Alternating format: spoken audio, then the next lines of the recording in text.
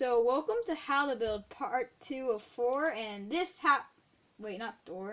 Ragnarok, and this happened due to the fact that when I was doing the hammer thing, when I was making the hole, my finger accidentally hit the screen of my filming device, and it hit the stop recording button, and yeah. So okay, yeah, I'll be back in 1 second. And by second, you know what I mean, the phrase. Okay, so take some tape. Take said tape, attach it to the hammer piece. Hammer head, that's what it's called. Okay, so you're just going to connect them together. And then you're going to take some more tape and maybe reinforce the backish area. The point is, make sure that you don't cover this bottomish area. You can cover the topish area, whichever side you decide. But you need to make the bottomish area not covered by tape, so you can just insert this onto the hammer head by just pushing it really well into it. So yeah, there we go. I think, pretty sure. There we go. I'm pretty sure. So then you're actually gonna take tape and reinforce this. So I'll be back. So like I was saying, take some tape and attach it on, about like so. Take some more tape. Attach it on about like so. And yeah, also hopefully you've watched part 1, otherwise this video will not make much sense on how to build Ragnarok. Okay, so anyway, once you've done this, I think it's time to assemble this onto the main robots. So take some more tape.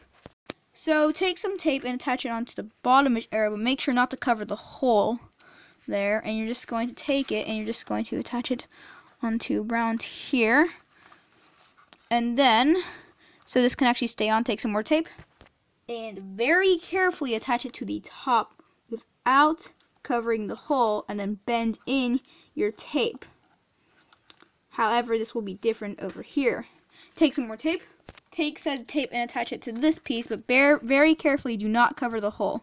Okay, so you're going to attach it onto around here. However, you're not going to need to cover the top hole because of the toothpick, and you're actually going to see this in basically some seconds. But anyway, you're going to insert your toothpick through this hole, which if you made in part 1 should explain things.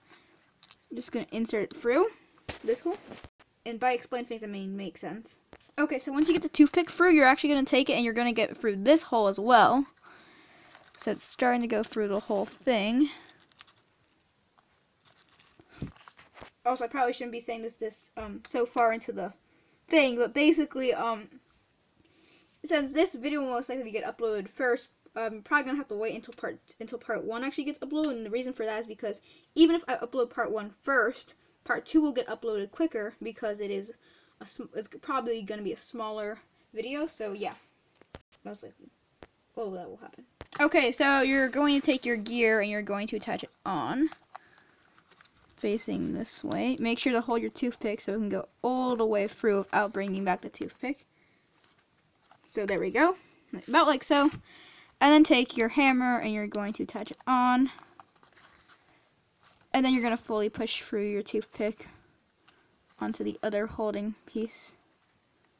And yeah, so now you can have your hammer go down and up, and that is Ragnarok. So thank you for watching this video, guys, and have a good day. Goodbye.